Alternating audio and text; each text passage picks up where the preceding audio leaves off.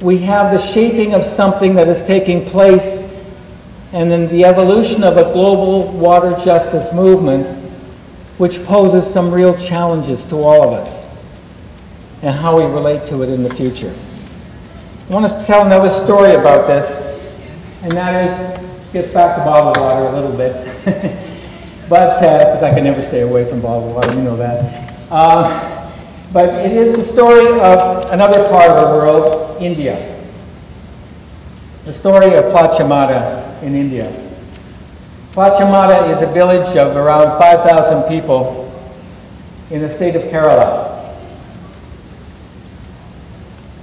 And about 4 years ago, a little over 4 years ago, the people in Plachamata realized that their water tables were dropping very rapidly, and that farmers were struggling to get enough water to grow their crops.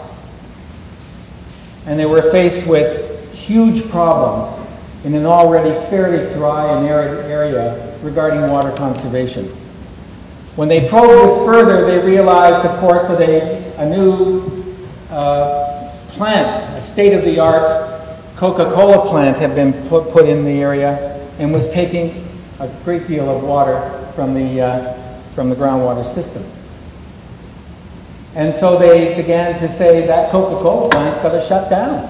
It's destroying our livelihood. It's destroying our way of life. Our farmers can't grow their crops. Something's got to be done about this. And women led the way. It's a group of village women who said, let us follow our tradition, our Gandhian tradition. Let us exercise nonviolent civil disobedience by shutting down the plant or making it impossible for them to bring their trucks in and out. And so the women occupied the gate around the plant and created this massive sit-down and protest, and making it difficult, if not impossible, for those trucks to go through. They started that, and they continued that protest day after day after day. And then in January of 2005, I had the experience of being there, and it was the 1,000th day of protest and resistance. Imagine that, 1,000 days of resisting day after day to stop and to shut down that plant. They went through battles back and forth with the local panchayat, which is the local government, and with the high court system, trying to move this agenda forward and get the stoppage for the plant shut down. And they were successful up to a point. But what they did was their resistance day after day after day, which is still going on to this day in Plachamata.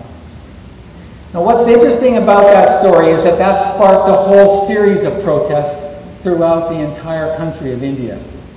Within several days after the Plachamata and the 1,000th day of resistance, there were protests in 65 communities, cities and towns throughout India against either Coca-Cola or Pepsi-Cola. An incredible growth and mushrooming of resistance. Some of it had to do with the pesticides being used that became a part of the Coca-Cola and Pepsi-Cola products because of what they were doing to them. But big part of it, almost in every instance, the protest was against water takings. The water takings that were going on in the communities. In one community, one area, one small city, the Pepsi-Cola plant was surrounded by a chain of 10,000 people linking arms. It was an incredible sight to see that.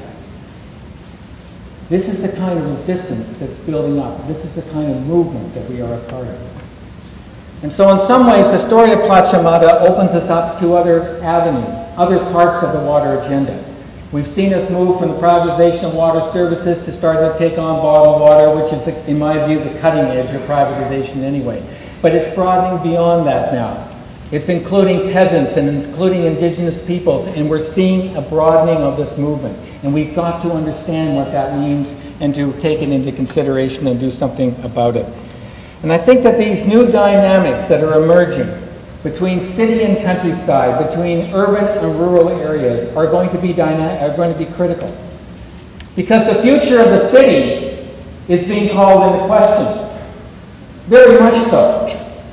How can we continue to build and to have these overcrowded cities and to build and put demands upon the water system here? And if we do, we're going to be reaching into the countryside and into the rural areas and stealing the water from their lands for these purposes. And there's going to be real struggle taking place as a result of it.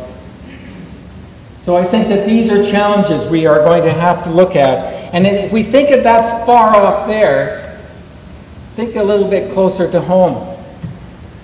I mean, New York City has been lucky to have had sources of water that it can draw upon. So is the city of Chicago.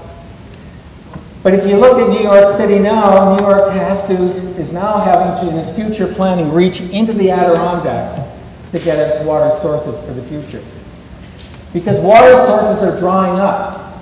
The city of Mexico, I know I'm taking this a little further away, it's a dramatic case of this now, because all of the water sources around the city of Mexico have almost dried up yet now. And so that they have to now pump in from 250 miles out and further out still.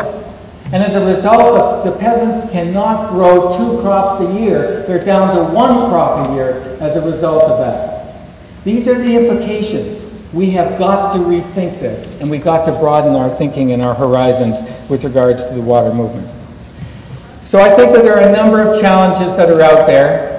Our definition of privatization should not and cannot be simply around the privatization of water services. It must also link to bottled water, but it must also go to the contamination of water systems that is taking place. It must reach out, and we must deal with the bulk water transfers and exports that are taking place, and the damming of rivers and lakes. That's all part of the building of this water movement, and we need to broaden our framework with regards to what we understand to be those water struggles. And I think that as we look at this and as we wrestle with these issues, we need to create events that will help us come together and to demonstrate our resistance collectively around the world.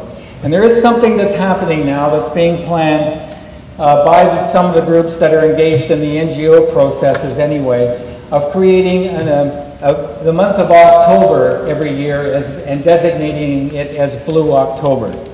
And the purpose for this is really to take one of those critical moments I talked about, one of those critical stories, namely the story of Uruguay, and the fact that it was in October that they won the plebiscite, and won the constitutional constitutional amendment.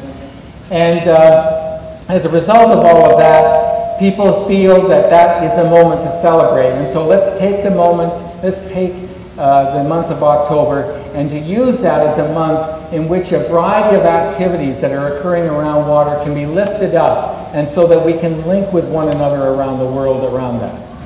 It's a beginning, and they're beginning with it this year, Blue October. There are a number of events planned. The people from Food and Water Watch over here, Jessica, I think, and also Karina from Canada are involved in this process, and I want to acknowledge them. And if you want to find out more about Blue October events, you can go over and talk with them as well. So let me conclude and finalize this by saying what you are doing here and what we will be doing in our workshops today is part of a building of the whole movement here in the northeast part of the U.S. Community by community, working on the issue that will be one of, if not the most critical issues of the 21st century. We are on the cutting edge of this, and we are building this process. But we are a part of a larger movement, and that larger movement has many challenges that are in front of us right now. So welcome to the water justice movement. Welcome to the water justice movement here in the Northeast. Welcome to the global water justice movement. The resistance will continue. Thank you.